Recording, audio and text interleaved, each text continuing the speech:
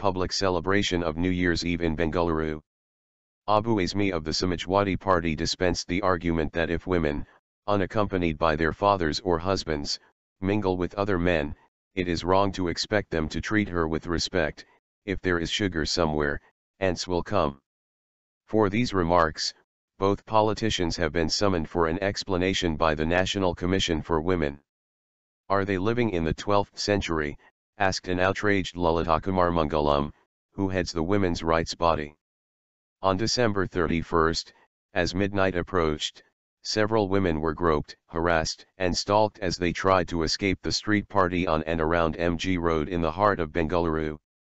Eyewitnesses say the police were either unwilling or unable to help. Photographs show a woman breaking down on the shoulder of a female constable. Days later, no case has been registered by the police.